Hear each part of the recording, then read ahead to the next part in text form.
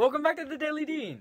So, we've all heard the expression, treat others how you want to be treated. But I think, and I've experienced that there's an inherent flaw with that idea and, way of acting. And way of, justifying your actions. It assumes that everybody wants the same thing, right? And that is just not the case. People are more than that. If somebody wants to make another person laugh by making a joke about their race, another person might take that the other way and be upset or distressed by it.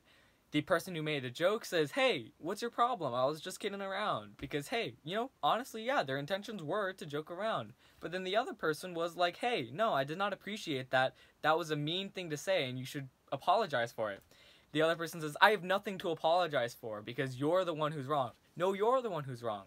And there's this mistranslation or misinterpretation of what happens when two people interact. So instead of saying, treat others how you want to be treated, let's think about the inherently complex nature of humanity.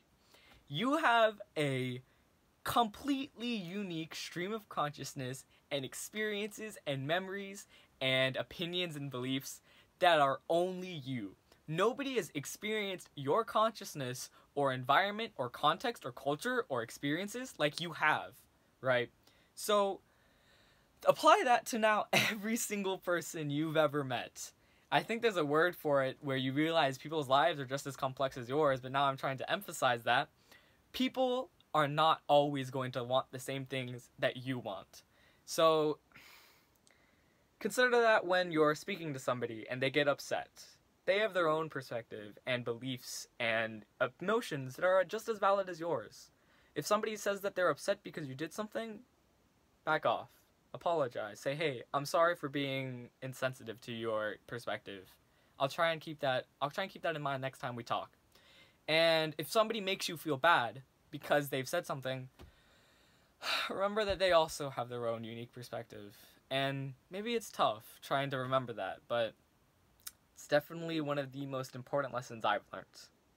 So, hopefully that provides some solace to you or respite from things that make you upset or from the times you made others upset. Because, again, we're not perfect. Just like in that other video, I think it was a couple days ago. I wish you the best in your family, in your friends, in your other relationships that you have in your life. Because you, as a human being, deserve happiness. That is your inherent right. And it's really hard to get that in conjunction with trying to help other people's happinesses, right? So it's a little bit of a struggle. It's a little bit of a toss-up between what's right, what's going to be right, what's wrong, what's going to be wrong, and how your actions are going to be affecting others. But hopefully this is a piece of insight that you didn't consider, or a piece of insight that now helps you, because I guess thank you. Thank you. Bye.